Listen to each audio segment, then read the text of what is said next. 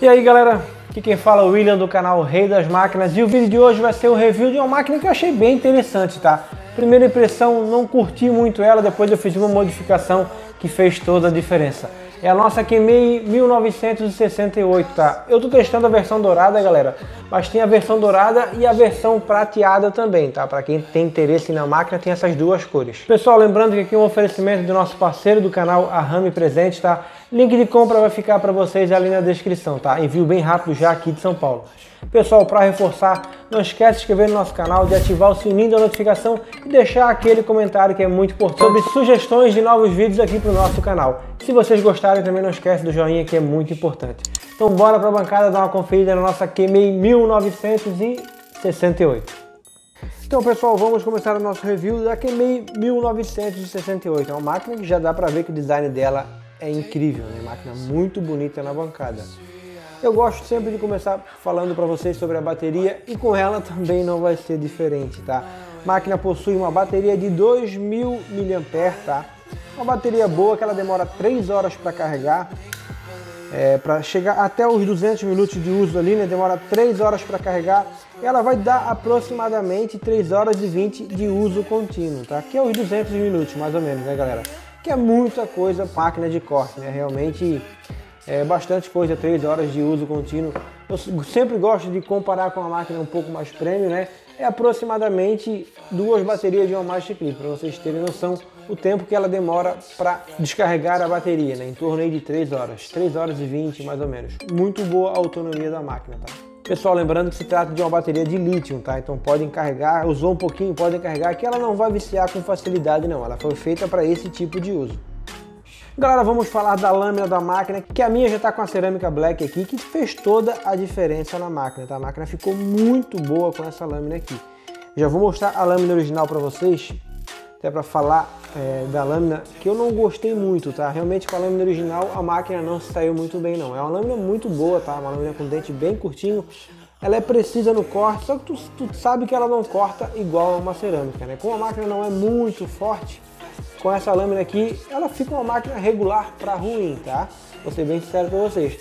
Na hora que bota a cerâmica black na máquina, ela se transforma, tá? Fica uma máquina muito melhor, tá, pessoal? Parece que ela fica com 6.000 RPM a 5.800, mais ou menos, tá?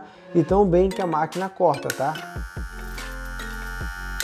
Realmente, com a cerâmica, eu gostei demais da máquina, tá? E assim, galera, a lâmina de trás é uma lâmina excelente, tá? Excelente mesmo, muito boa. Ela é tão boa quanto, tá? Para vocês terem noção, a essa lâmina da WMark que tá na minha cap, tá?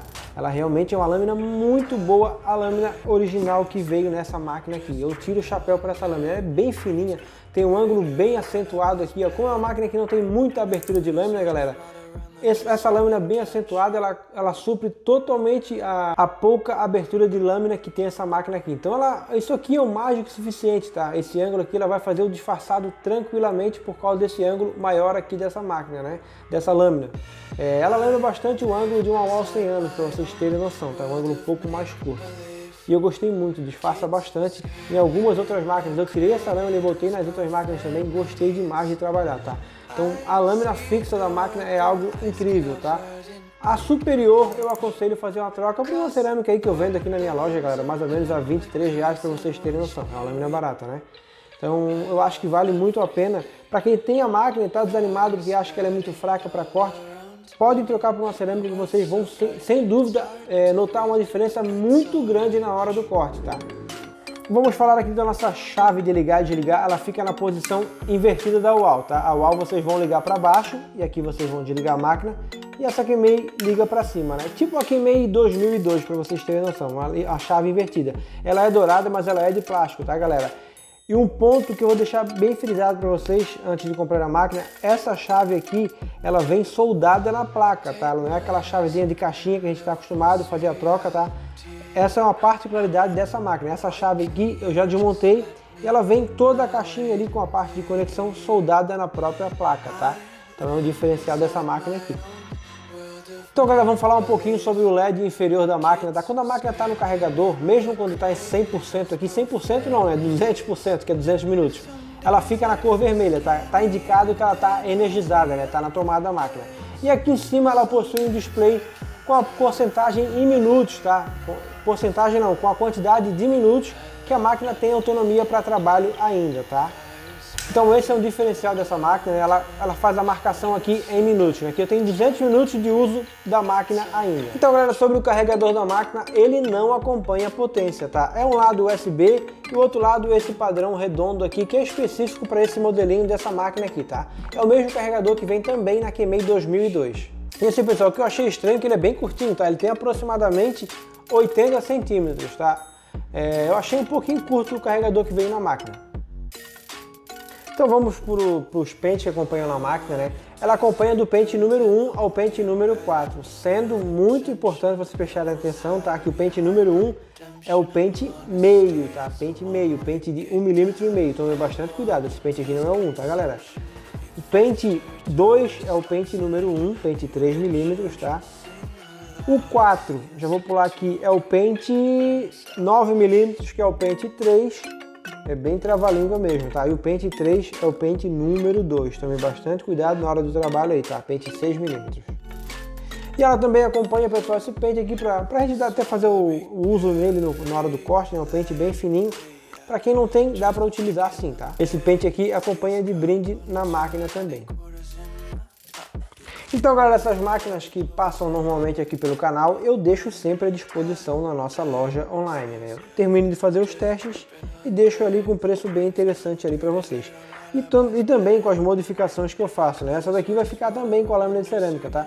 Tem a versão dourada e a versão prateada ali para vocês. Eu também mando a lâmina original, né galera? Vai as duas lâminas, né? A cerâmica e a original aí para vocês. Só para reforçar aí pra galera. Vamos falar sobre a pegada da máquina, né? Aquela pegada parecida com a Envilida antes, tá galera? Aquele modelinho mais larguinho na parte de cima ali. Parecido também com a nossa Kemei 1929, né? Aquela que tem aquele LED que parece uma gota aqui embaixo. E também a 2000... Esqueci. A 2603 também, que é o mesmo desenhozinho aqui, né? Que é o desenho da End, né? Da Envilida ali. Eu acho uma máquina assim bem interessante, tá? Uma pegada boa para trabalho, não é uma pegada desconfortável não, mas é um pouquinho mais larga. Às vezes, para quem está muito viciado em máquina da WAHL, pode ter alguma dificuldade nas primeiras semanas, tá? Mas eu gosto bastante de trabalhar com essa pegada de máquina também, tá galera? Trabalhei bastante com a Kemei 1986, que hoje é do nosso editor, né? Nosso editor é a máquina dele, que é uma máquina muito boa e também é parecida com essa máquina aqui, o desenho dela, né? Já vamos aproveitar e falar sobre o design da máquina, que eu achei muito interessante, muito linda, tá? Aqui a parte de trás ela é pintada, um prata, tipo aquele prata de aro de carro, tá? É conhecido como prata lunar, um prata muito bonito, tá, galera? Bem brilhoso. Vai um verniz por cima, realmente fica muito lindo. Parte da frente, tanto a versão cromada quanto a versão dourada são muito elegantes na bancada e muito bonitas, tá? As duas máquinas são muito bem acabadas no quesito design, tá? Em acabamento, realmente eles capricharam. Até a logo da Kemei aqui na frente é muito bonita, tá? Realmente nessa máquina aqui o design foi um ponto positivo, tá? Ela é muito bonita na bancada. Até a alavanca aqui dourada, né? O botãozinho de ligar e desligar douradinho. Realmente eles capricharam bastante nessa máquina. Então galera, posições de alavanca, ela tem 5 posições, tá? E são bem confortáveis para trabalho. Eu gostei bastante do sistema de alavanca dessa máquina aqui. A posição 1, 2, 3, 4 e 5, tá? E bem macia, tá galera? Ela tem uma cava bem rasinha ali, como dá pra ver no próprio chassi da máquina, né? Deixa eu focar melhor pra vocês. E ela tem um trabalhar bem confortável, tá? Gostei bastante de trabalhar com essa alavanca aqui dessa máquina. E assim, ela é bem precisa, ela não é algo muito pesado, mas onde tu bota, tu vai trabalhar e a lâmina não corre não, tá? E a minha tá bem frouxinha, ficou bem confortável para trabalho. Vamos pesar a nossa máquina, que ela não é muito levinha não, tá? Deixa eu zerar aqui de novo. Máquina com 360 gramas. Realmente tu nota que ela é bem pesadinha no trabalhar, tá? Aproximadamente o peso de uma Kemei 3705, tá? Que passou aqui pelo canal também. Aquela que tem tipo o desenho de um barbeirinho aqui na frente. Praticamente o mesmo peso, tá? Mas lembrando, pessoal, que é uma máquina totalmente em metal, né? Então ela não é muito leve não, tá? Não achei nenhuma máquina toda de metal abaixo das 300 gramas, tá?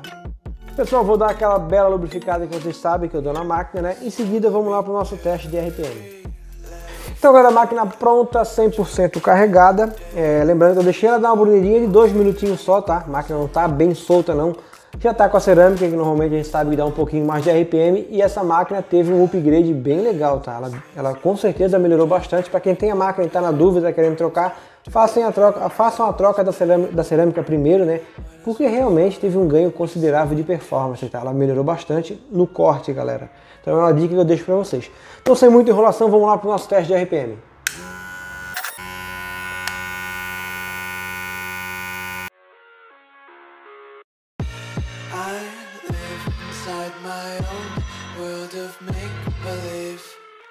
Kids screaming in the cradles, profanities. I see the world through. Então, galera, já é o suficiente, deu pra ver que ela teve um ganho legal, né? Eu acho que ela deu quase 5.300 na unbox, aqui ela já deu 5.500 RPM, tá? Teve um ganho considerável. E eu acho também por isso que ela cortou bem melhor também, né? Não só por causa que a cerâmica é afiada, ela teve um ganho de performance e potência aqui também. 5.500 RPM, galera, ela tá cortando muito, tá? Como eu falei pra vocês no começo do vídeo, parece que tá com 6.000 RPM com essa cerâmica black ali na máquina, tá? Então, sem sombra de dúvida, aconselho a troca. E a máquina ficou bem legal para trabalho, sim. Então, galera, pontos negativos da máquina, o que realmente eu não gostei, eu quero deixar frisado para vocês. Peso, achei ela um pouquinho pesada, tá? 360 gramas, é um peso considerável aí. Dá para trabalhar, eu já estou acostumado, eu não vou sentir dificuldade alguma, né? Mas para quem vai sair de uma máquina de plástico, pegar uma máquina dessa, provavelmente nas primeiras semanas vai estranhar um pouquinho, que ela tem um pezinho considerável sim. Segundo ponto, galera, lâmina, tá? Essa lâmina não gostei de trabalhar realmente, tá? Para essa máquina aqui, com essa potência que ela veio original de fábrica, 5.300 que ela deu, parece, com essa lâmina aqui, ela faltou potência na hora do corte, sim, tá? Não ficou legal. Com a cerâmica, ficou uma máquina show de bola de trabalho, tá? Com essa lâmina eu não gostei muito. Segundo ponto negativo. E o terceiro ponto negativo, galera, um cabinho muito curtinho, né? Poxa, até a potência até ia deixar passar batido se viesse com um cabinho um pouquinho maior, né? Que dá pra gente utilizar com potência de smartphone, né? Mas um cabinho de aproximadamente 80 centímetros para uma máquina de corte é muito pouco, tá? Então esses três pontos negativos que eu queria deixar frisado para vocês. Cabo, lâmina de corte, a lâmina fixa é excelente, tá? A lâmina de corte, né? E o peso da máquina poderia ser um pouquinho abaixo também, tá? 360 gramas fica no limite ali de algo confortável para trabalho. Então, pessoal, considerações finais aqui. Em seguida vai ter teste na prática, tá? Vou deixar ali para vocês. E lá no finalzinho do vídeo, o nosso editor vai deixar também o ranking de RPM para vocês de máquinas de corte, né? Vou deixar lá na seguida para vocês. Nessa faixa de preço que essa máquina está sendo vendida, eu acho muito interessante, tá? A minha eu deixei na minha loja ali para vocês em torno de R$150 mais ou menos, tá?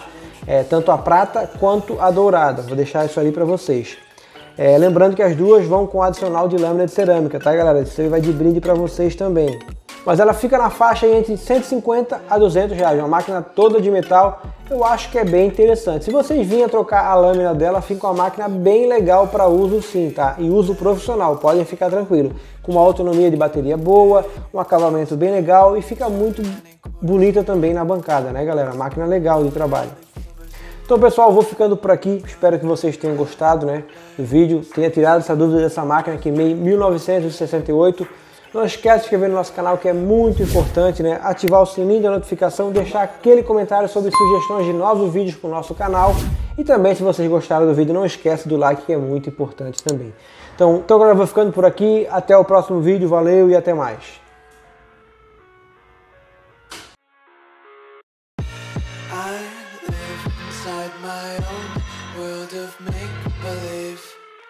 Kids screaming in the cradles, profanities. I see the world through ice covered in ink and bleach. Cross out the ones who heard my cries and watched me weep. I love everything. Fire spreading all around my room. My world's so bright, it's hard to breathe, but that's alright. Hush.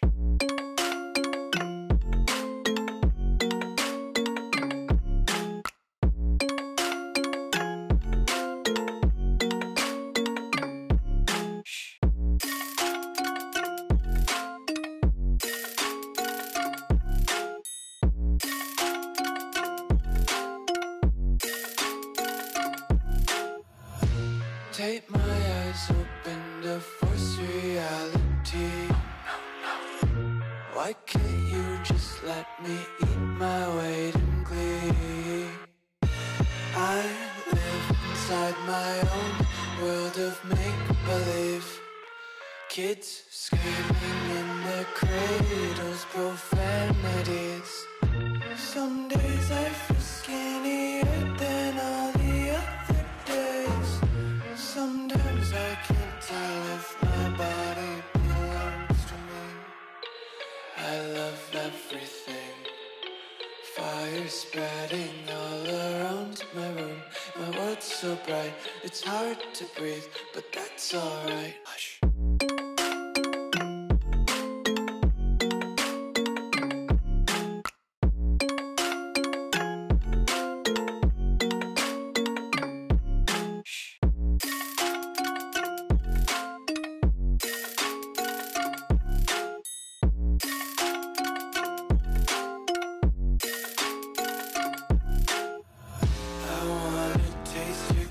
Hold your breath and feel the tension. Devils hide behind redemption.